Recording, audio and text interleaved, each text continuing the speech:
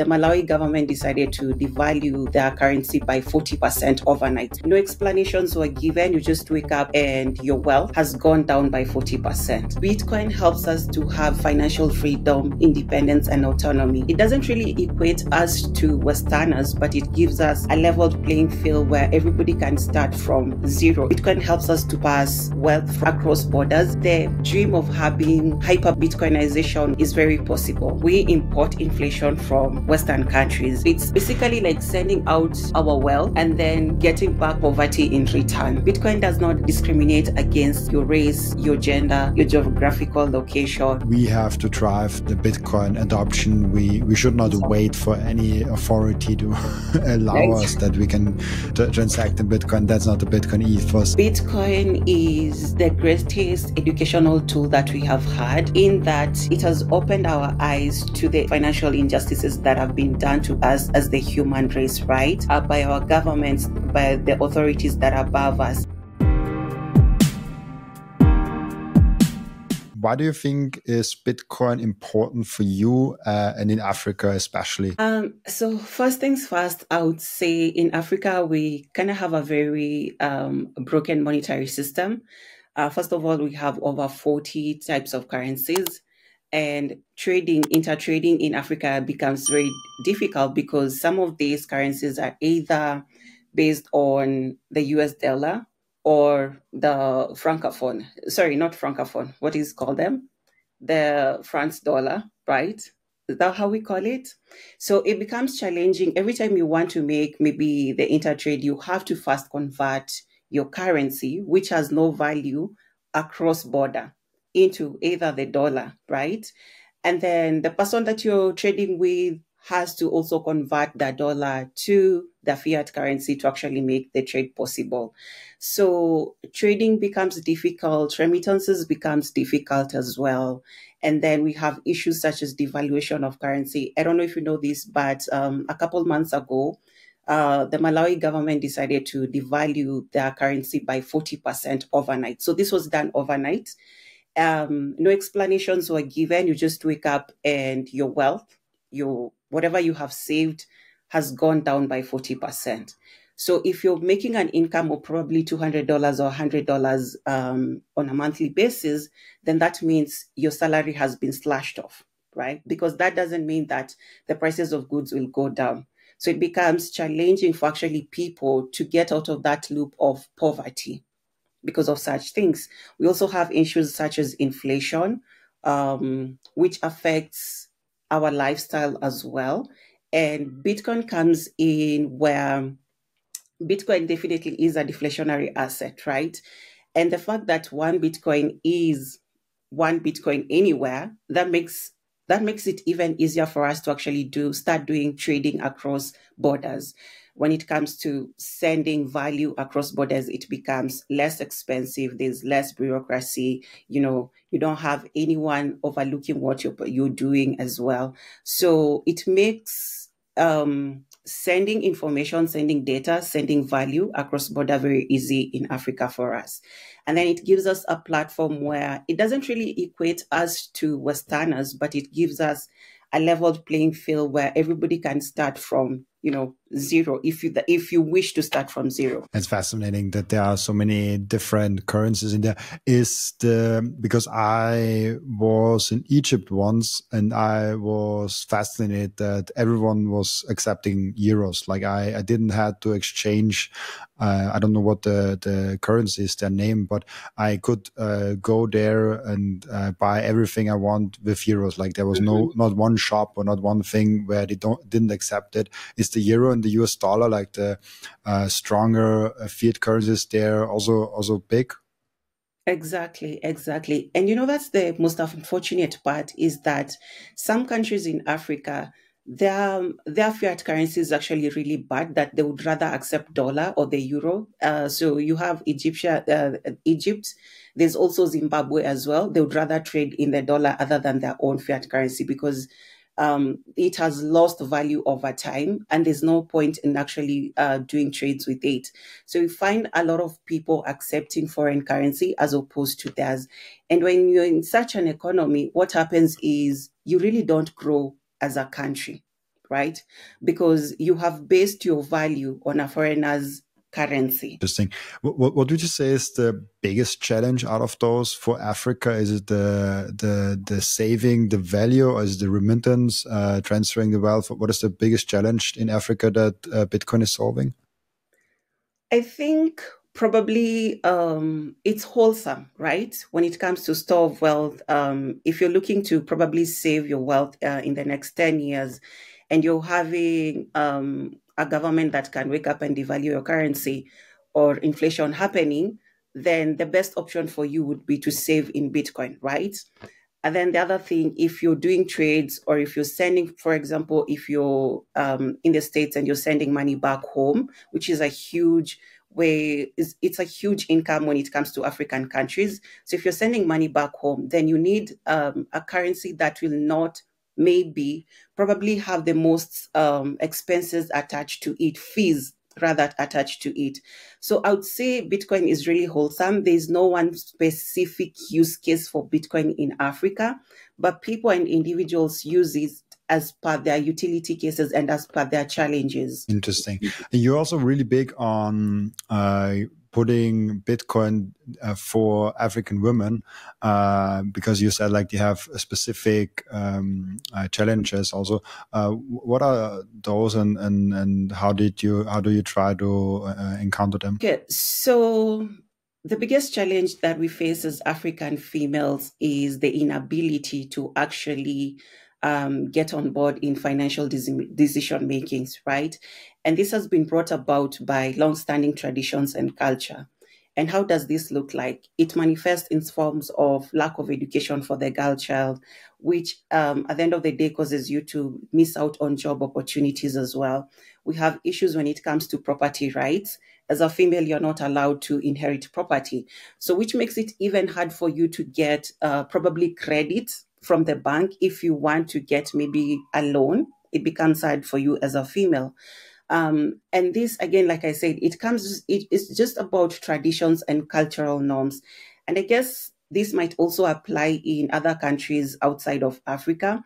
But for us, it's truly a problem. I feel it's a problem because if we want to change the African narrative, our financial system, that we need to have everybody on board. That's what I normally say. We need to have everybody on board, everybody involved. And so for me, training or teaching or onboarding African females is not just about individuals. It's me looking at the next generation. Bitcoin helps us to pass wealth from one person to the other. Bitcoin helps us to pass wealth from across borders. Bitcoin helps us to have financial freedom, independence, and autonomy.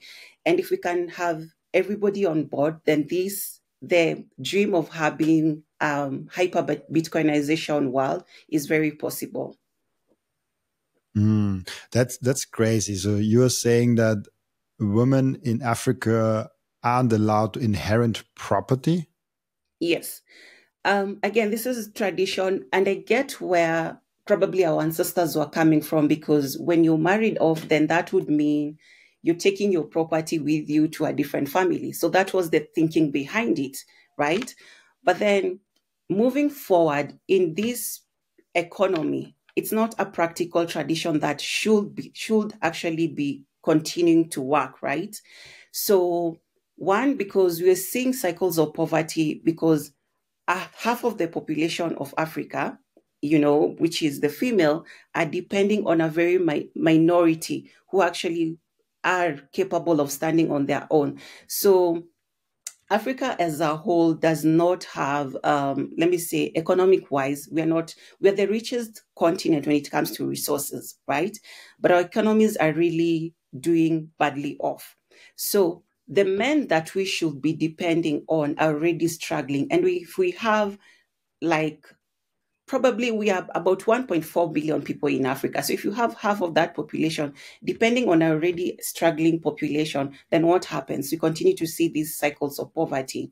So for me, having everybody on board, everybody chipping in on the table makes us have more resources, which will lead to access to better education, which will lead to access to better medical assistance, leads to homes, better homing environment, and so on. This leads me to a question that I've never really asked before, but how do you think Bitcoin will influence romantic relationship and trust in marriage when all of a sudden you can actually verify, like inheritance is like a government thing, but with Bitcoin, it's yourself. Like you can program that this Bitcoin will go to that person no matter what, which could like take the trust out of finance and could like enhance like a romantic relationship to a sense. Like, did you ever thought about that? So, from my point of view, this is how it helps in most the cases that I've dealt with.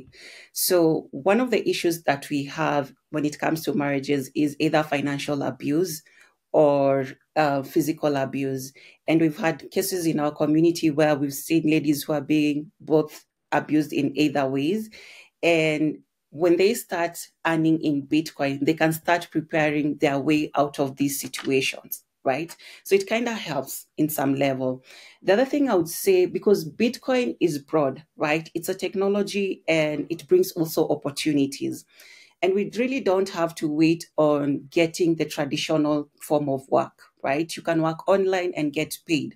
So here comes a situation where a housewife can actually work online and earn in Bitcoin and thereby helping their partner. So for me, Bitcoin really makes marriage flourish as opposed to, the kind of thinking we might have that if you have Bitcoin, then it's you kind of keep it secret from your partner and all that. So I think Bitcoin makes everything else flourish around us. Of that view a lot is really cool to think like that. It's also interesting when we think of the hundreds of different of power shifts that Bitcoin will do between, let's say, America and Africa. There's a power shift happening with Bitcoin, but also between husband and wife is a power shift happening with Bitcoin. That's quite amazing to see, honestly. I think a Bitcoin world could be a very nice and trusting world. Obviously, Bitcoin will not prevent that you will be physically abused. So like Bitcoin does not help you Yeah, protecting against physical abuse, but it gives you the financial tools to exactly. have an escape patch. So I think that's Exactly. it's a really powerful thing.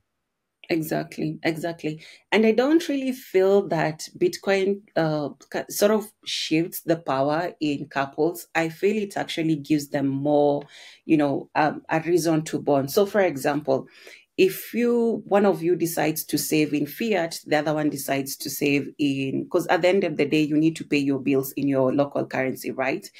And the other one decides, okay, let's put money in Bitcoin, then 10 years, 20 years from now, your kids will have the possibility of going to university because the price of Bitcoin mostly goes up, right? So I think it brings couples together. It makes them more as partners rather than one being a slave to the other or completely independent of the other. Yeah, I love that view a lot. Really cool.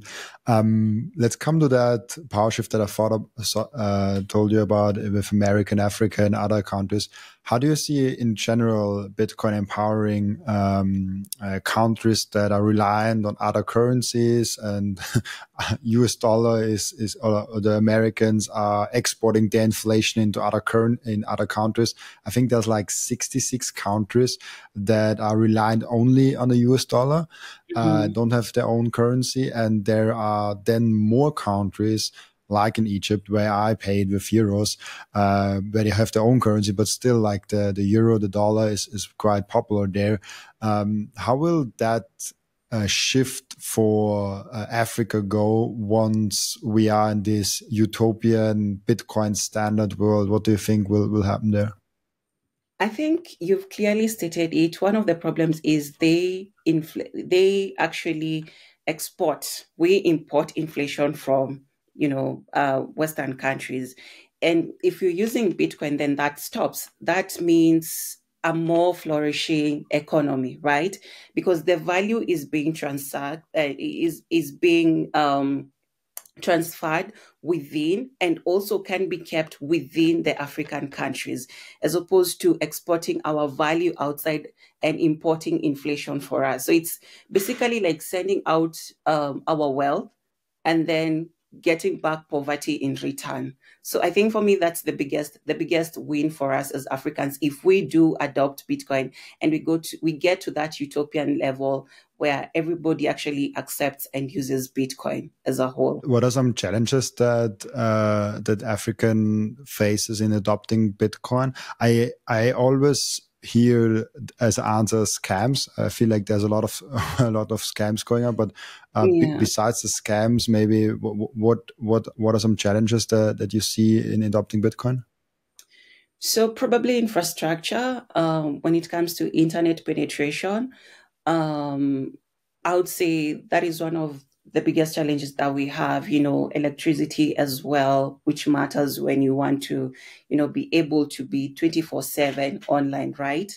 But luckily, we do have projects and innovators such as Kogatso of Machankura, who came up with this really cool tool that uses, we can be able to send value, that is Bitcoin, using a USSD platform. So whether you have the internet or not, you can actually be able to send and receive Bitcoin, which is really cool.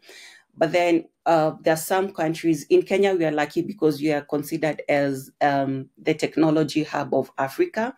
So when it comes to certain infrastructure, we are actually lucky. But when you move outside, and that is just Nairobi, when you move outside of Nairobi, then that becomes a problem, right?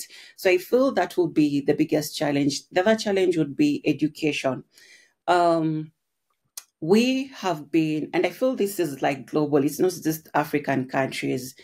Most of us and all of us have this bank mentality where we would rather trust somebody else with our money other than ourselves. So the biggest thing is to, help people and learn that you can actually, have financial sovereignty by keeping your keys, by keeping your own money, right?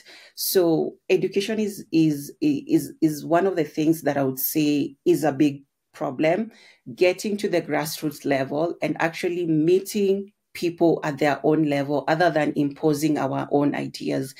And that is one thing I feel that as Bitcoiners, we need to change, meeting people at their own level as opposed to, trying to push your own opinions or on how people should actually use Bitcoin. So allowing people to, use Bitcoin as per their utility. Yeah, it's a lot of now also with Michael Saylor, the debates coming up with like self custody and how you should use Bitcoin. But yeah, I think the great thing with Bitcoin is that you have the option to leave it on exchange, to buy an ETF, to have it in self custody. You can have your I don't know, Yeah. 12 multi-signature custody solution or like your free multi-signature collaborative custody solution. Like there are so many options and you can choose Hmm. yourself. And I think that is really powerful that we have the options.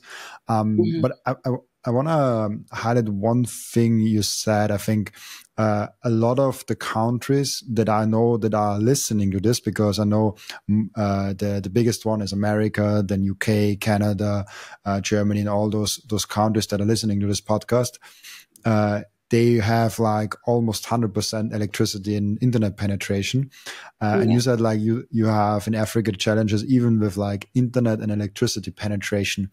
So I exactly. think that's a very a challenge that most of my listeners probably don't even think about when they think about E- Bitcoin education. Exactly. How big of a problem is it? Like what do you know some numbers, like what percentage of the country or like how don't have electricity and don't have internet and then cannot even access as Bitcoin. I also heard about Machinkura, the service that is really cool also to send Bitcoin without an internet connection, just with your SMS. Yeah, yeah, yeah. So yeah, you're right. Some people in this world don't even know how the struggle of having not to have electricity or internet, right? And I would say one of the countries that suffers from that is Nigeria and also South Africa as well. But I feel South Africa, they could be improving right now with the new administration, but that is something I would have to maybe confirm later on. And I won't say I have a specific number, but it's a huge problem, right? It's a huge problem. The majority of people who have electricity are the ones in urban centers, and even those of us who are in urban centers, it's not like guaranteed that you're going to have 24/7 electricity or internet throughout the month or throughout the year. Who knows? The power could decide to go off right now as we're doing this with this interview, right? So the numbers are huge. I would say that the numbers are huge, and yeah, that's a really big problem for us. I just asked, meanwhile, ChatGPT. It's not always the best source, but it usually gives me some number. It's better than nothing. And they're saying 40 to 45% of the population has no or almost no access to electricity. Is that something that seems reasonable? I'll say I think it's more. I definitely feel it's more. Maybe so. I would say ChatGPT might say 40 to 45% because some people have access to electricity, but it's not like certain. It's not guaranteed, right? So you might have days that you have electricity, you might have days that you don't. So that's why I'm saying it can be more than 40 to 45%. If you watch or listen to my podcast on a regular basis, I guess you already bought some Bitcoin. And now the most important step is to keep the Bitcoin. Keep them secure in a hardware wallet. My personal recommendation for hardware wallet is the BitBox. It's super secure. It's simple to set up. It's also a perfect gift for a friend who has still their Bitcoin on an exchange. And you can get a 5% discount with the code Robin at the checkout. Visit bitbox.swiss/Robin to get your BitBox. And the next step is to really level up your sovereignty as an individual. You have to have the most secure self-custody setup. You have to secure your own devices. You have to protect your privacy. You have to set up an inheritance plan. And depending on where you live, you even want to have a plan B, a citizenship where you can move in case something goes really, really wrong. And through all those steps, the Bitcoin way is guiding you through step by step. And if you visit thebitcoinway.com/partners/Robin, you even get a 30-minute free call to find out how you can level up your sovereignty. And last but not least, I have something completely new for you guys. I partnered up with Coin Vigilante. This is the most beautiful Bitcoin timepiece that I ever saw created by anyone. Look at that beauty. I love it so much. Coin Vigilante made a perfect Bitcoin watch. That's the perfect, subtle, elegant way to go out there and show that you are a Bitcoiner. And that watch brand is Bitcoin only. And Coin Vigilante just dropped a completely new and amazing Genesis edition of their watch collections. You have the date of the first ever mined Bitcoin block in there, and of course also the block height and which epoch we are currently in. I love the level of detail they put in this masterpiece. And make sure to check out those amazing Coin Vigilante timepieces down in the descriptions. I love those watches so much. Interesting. Yeah, it's so fascinating, and that's why I made the podcast in English. A lot of people think that I make it in English to reach a bigger audience, which is a really weird argument because there are so much bigger challenges, so much bigger channels in German out there than I am. So there's a lot of growth potential in the German market. Yeah. But the interesting thing is when you get out of this Austria-Germany bubble, you really see other you see a better perspective on the world. And I know it's a big thing in Austria if the electricity isn't there for just a day. Like it's like, oh, we don't have electricity, I cannot do any. Like there's like a big outrage when you're like for one day in the year there's no electricity. And I'm always like, there are countries where people live. they don't have electricity even one day in a year, and Exactly. we are freaking out if we have one day no electricity. Exactly. Uh, And probably that is why I would say I think more Bitcoiners and more people should have an open mind to understanding how Bitcoin can be used by other people as opposed to imposing their own ideologies, right? Because I've seen a lot of fights on Twitter on how people should actually use Bitcoin. Don't sell your Bitcoin. I've seen that. Don't sell your Bitcoin. Don't spend your Bitcoin. But what happens if I want to send value to somebody in Nigeria and they have a limit to what they can actually withdraw via ATM, right? So what happens then? I would have to use Bitcoin, right? So, like I said, the issue with Bitcoiners, always trying to impose their own ideologies. You're in your own country, you're in your own bubble, your monetary system is working perfectly. And then you hear other people are using probably Bitcoin in trades, and you're like, why the hell are they using Bitcoin? They should save it for the next 50 years or so, right? that's really fascinating for me because I see it all the time. People have their own beliefs completely outside of Bitcoin and put it on Bitcoin and then think that everyone else also has to think like that. For example, about carnivore. There's a lot of health benefits. I get it. Carnivore is great, but we should not expect that every Bitcoiner now only eats meat. uh, Yeah. and the same with everything else. Like there are so many Bitcoiners out there with such a strong opinion on things that have nothing to do with Bitcoin, and they're Mhm. like, okay, now, like for example, weightlifting. I do it myself, and I think it's great for your body. But it's not a Bitcoiner thing.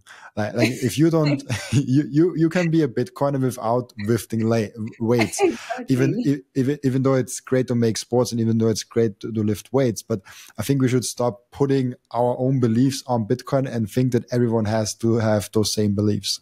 Exactly. And I normally say, and I tell my community this, the reason why I feel the Bitcoin community isn't growing as much as the crypto community is because of these sort of like gatekeeping ideas. For you to be a Bitcoiner, you have to be, go through the carnivore diet plan. You have to lift weight. You have to, store your wealth in Bitcoin for the next 50 years. You have to act a certain way, and it actually um it brings fear and doubt to non-bitcoiners, because they're like, is this a cult? Why would I need to do all this? Like, it's crazy. It gives them fear. Why should I get into this if these are the terms? And it's like we have certain terms and conditions that we have to follow as Bitcoiners, which is actually not helping us in actually bringing more people into the Bitcoin space. And I would say this: if we do want to get to that level of hyper Bitcoinization, I don't know when this will be, but we need to be more open minded. We need to, allow people to use Bitcoin and have their own lifestyle outside of Bitcoin as they deem fit. I 100% agree. I think we have to be way more open as a community. And yes, it sometimes seems like a cult. I totally understand that, but it's also maybe a feature of it because we are really holding together strongly, like the strong community aspect. Even it seems like gatekeeping, and it's interesting for me to have this discussion because we have so many big Bitcoiners in the scene that have really strong beliefs and put it on Bitcoin, and I think that's wrong. But at the same time, it's things that unites us for some reason. And then I was actually at Bitcoin Amsterdam and was asked by Isabella, what because I interviewed almost now 300 Bitcoiners, and she asked me, "Oh, you interviewed now almost 300 Bitcoiners. What is a Bitcoiner?" And I gave this long, long speech about what Bitcoiners think, and then I ended my thing with like, "Oh, a Bitcoiner is a human being." Like, That's the only thing that unites all Bitcoiners. We are all human Exactly. beings. We That's are the all only human thing that beings. actually unites us. Exactly. And I feel for one thing that actually Satoshi Nakamoto really thought about is the human race as opposed to a specific niche of people. Because Bitcoin does not discriminate against, your race, your gender, your geographical location, even your own economic, your social status. It gives everybody a platform to start from wherever they can and grow from wherever they can. So for us to come with these strong ideologies, then it beats the point of what Satoshi Nakamoto's dream was, which is bringing humans together to get that one goal, which is financial freedom. And if you don't have financial freedom, then you're basically a slave to the system, and the system is the enemy, not the next person. That's really cool. What do you think with keeping that in mind? What do you think is the biggest impact that Bitcoin will have on the world once it's successfully really there? I think Bitcoin is the greatest educational tool that we have had, in that it has, for those people who've actually tried to understand what Bitcoin is and the benefits of actually using it, it has opened our eyes to the injustices, financial injustices that have been done to us as the human race, right? By our governments, by the authorities that are above us.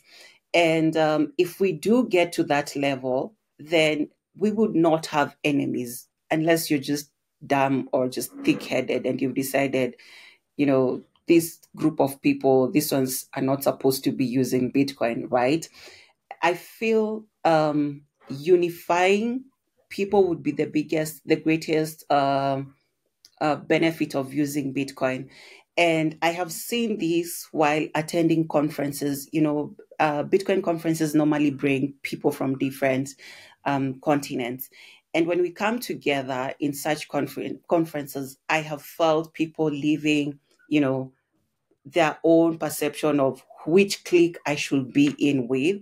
And actually, they have tried to understand people from the level of, how do you see Bitcoin? How do you view Bitcoin? How do you use Bitcoin in your world? How do you use Bitcoin for the challenges that you're facing? So it's a unifying factor. That's a very big deal for me. It's a unifying factor.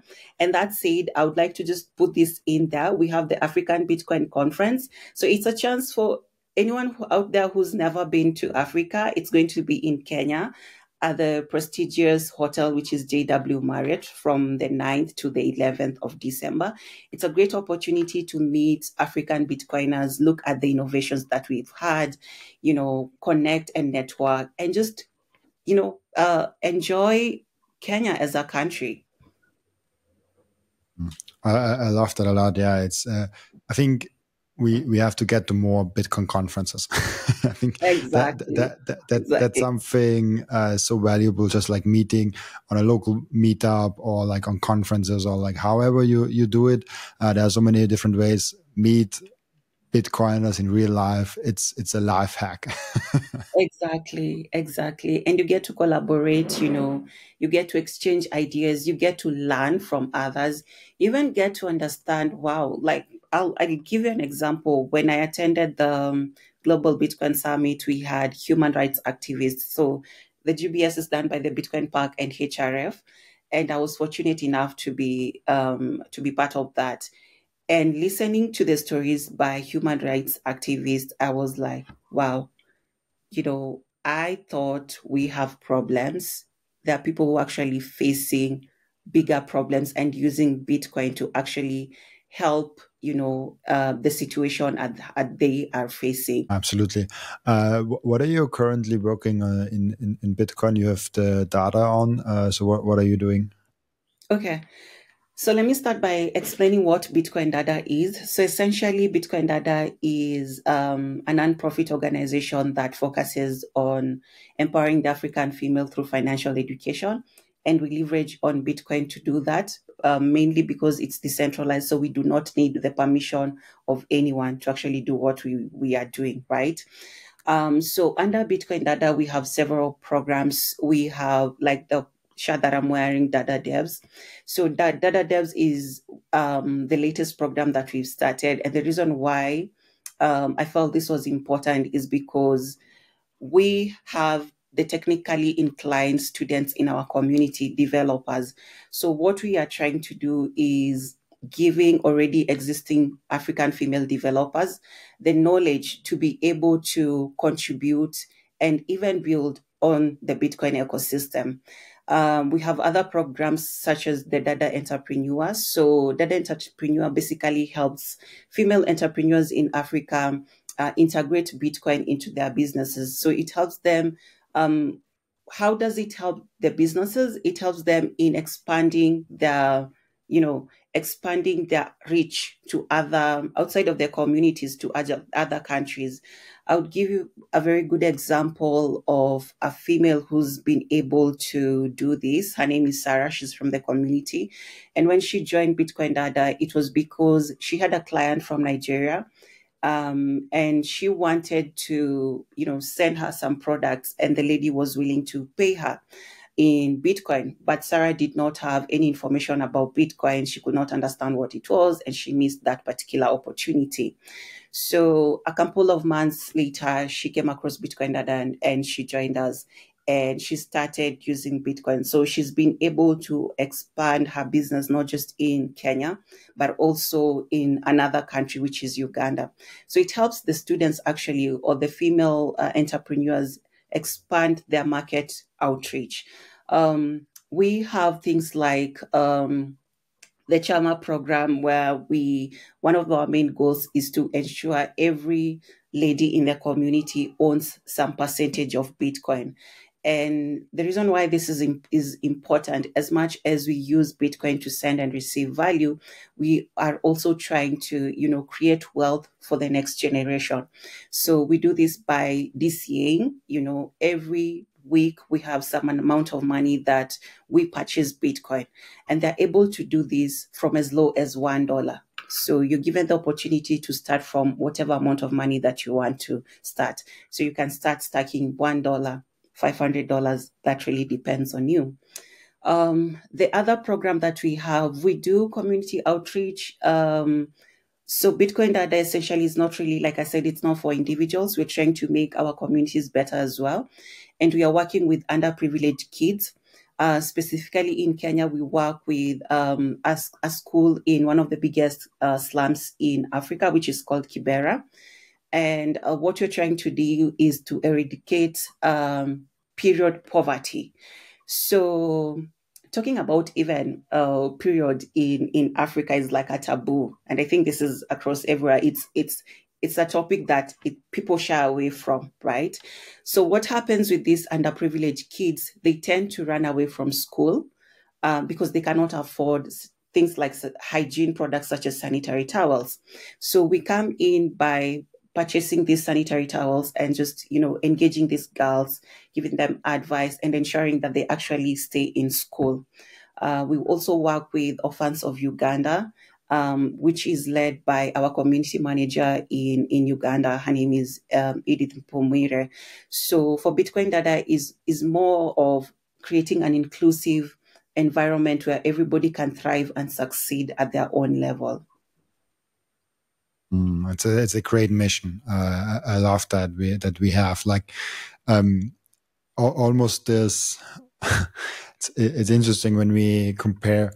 It's maybe an interesting question. It has not too much to do with that now, but when you would have put Bitcoin in the political corner, where would you put it? Because I struggle with that question a lot. I think it's too broad to put it somewhere. Do you have like a framework to think about that? Political in what sense? I mean, there's like a liberal political corner, there's a communist political corner, a socialist corner, and for me, it just came up in my mind because when you talked about that, it's like everyone deserves the same chance, and there's like this debate between like liberals and communists, but like liberals are saying like, oh, everyone deserves the same chance, and communists is more like, oh, everyone is the same, which is not true for me. And it seems like Bitcoin is a very liberal but at the same time very conservative thing at the same. It was just in my head. I'm sorry, but it's I maybe you think have a thing for that. I think Bitcoin doesn't have like a specific area because I can say we have both extremists. We have extremists in Bitcoin as well who, like I said, are just focused on, stacking, stacking, stacking, stacking, stacking, stacking. There are others who believe that you should not even have like Bitcoin in your wallet. You should be able to send and send and send and send and send. So it has both ends. But I would say the beauty about Bitcoin, again, it gives us the platform where you can actually use it from your own point of view. So you can decide to follow the extremists, probably the crazy ones, and you can also decide to follow the rest. But at the end of the day, I feel if we probably read the Bitcoin white paper and follow Satoshi's dream, which was peer to peer, currency to bring us the human race, our financial freedom back, then we will not have such debates at all. Love that a lot. Really cool. On that note, do you think Bitcoin will change something in our culture, in our living together? I think it already is. It already is. In terms, like I said, in terms of unifying people, and it not might be for everybody because again, we come from different backgrounds, different environments. We've grown from different cultures as well. But I feel it's a unifying tool for those who are open-minded or open-hearted, and it has brought people who've actually, in the normal world, in the fiat system, would not even consider working together, right? So, yes, it has already started changing the perception of how we see each other as a human race and understanding that um, it's not a specific race that's the problem, but it's actually the system that is the problem. And if there's a Bitcoiner who doesn't see it that way, then I don't think they actually understand Bitcoin. Absolutely, very cool. We come to our end routine of the podcast, where I always ask my guest, what can we learn from you besides Bitcoin? What can you learn from me as an individual or from Bitcoin Dada? From you individually. What can you learn from me as an individual? Resilience. I would say, and the reason why I'm saying this is I started Bitcoin Dada with a group of 20 females who are just friends of my friends. I wasn't sure where I would be. Probably where we are at now. I wasn't sure, but I had a goal in mind, and that was to bring financial freedom and independence to Africans. And I do that by including the African female. So if you're out there as a Bitcoiner and you're not sure at what capacity you can actually contribute, I would say this: learn from my story, start with whatever you have. That small idea that you keep on pushing, you're like, I'm not sure, I'm not technical. You don't really need to be. And this is what I normally say: you don't have to be technically inclined to actually understand and use Bitcoin and to start contributing. There are a lot of ways that you can contribute in this space. I've seen artists, I've seen lawyers, I've seen developers, I've seen creators, I've seen leaders. There are very many areas that you can actually contribute at your own capacity. And you can even do that not by deciding to impact the lives of millions of people, but just by starting with you and your own family. Start spreading your love within your neighborhood and with your loved ones. I think that's a great one. Exactly. And the other thing that I would add, I had this conversation with a friend yesterday, and we were talking about the idea of hyperbitcoinization. Like I said, I'm not sure if this is going to happen in within this our generation. Could be the next generation, or maybe not. But if we do want to get to that level as Bitcoiners, we have to start from the grassroots level. We have to start with the next person. I mean, if you want to come to Kenya and spend Bitcoin, then there has to be somebody in Kenya who's actually doing the work, right? There has to be somebody in Kenya who's actually speaking to their shopkeeper and giving that information that, hey, why don't you start accepting Bitcoin, right? So it starts from us and as individuals, and not waiting for the governments to actually start accepting Bitcoin. It could happen, which would be great if the governments would wake up and say, okay, we are ditching the fiat currency, or we are actually incorporating Bitcoin. But then it starts from us. Love that a lot. Really cool. We have to drive the Bitcoin adoption. We should not wait for any authority to allow us that we can transact in Bitcoin. That's not the Bitcoin ethos. We should just do it, and we should drive the Bitcoin innovation. I love that a lot. Really, really cool. Exactly. Perfect. Then, let's come to the other end routine, the last end routine, where the previous guest is asking a question for the next guest without knowing who the next guest actually is. And the question for you from the previous guest is, what is the most unexpected challenge you think we would face in a hyper-Bitcoinized world? Most unexpected change would be, I don't know how to put this, but I would say breaking down the borders, opening up the borders. It would make it easier, traveling, sending information, sending data, sending value would actually make it easier. So that's like the unexpected change that we should be able, well, at least for us as Africans, it should be one of the biggest change that we'll be able to see. Absolutely. Really cool. Thank you so much. Then, before I let you go, where can people find you and your work? Okay, so we are on Twitter. It's BTC_Dada, actually across all platforms. So Twitter, BTC_Dada. We're also on Instagram. We are also on LinkedIn as Bitcoin Dada. We also have a website, btcdada.com. So you can check out our work there. If you feel like supporting us in whatever level that you can, whether as a tutor, a mentor, even just sending us sats, feel free, check us out on our website and you'll be able to get that information. If you do want to come in as a tutor for our classes for the ladies, you can give me a DM on my personal page, which is Marcel, Lorraine. That's on Twitter. So just send me a DM and say, I am well conversant with this particular topic. Probably it could be wallets and security, and I would love to meet your girls and teach them.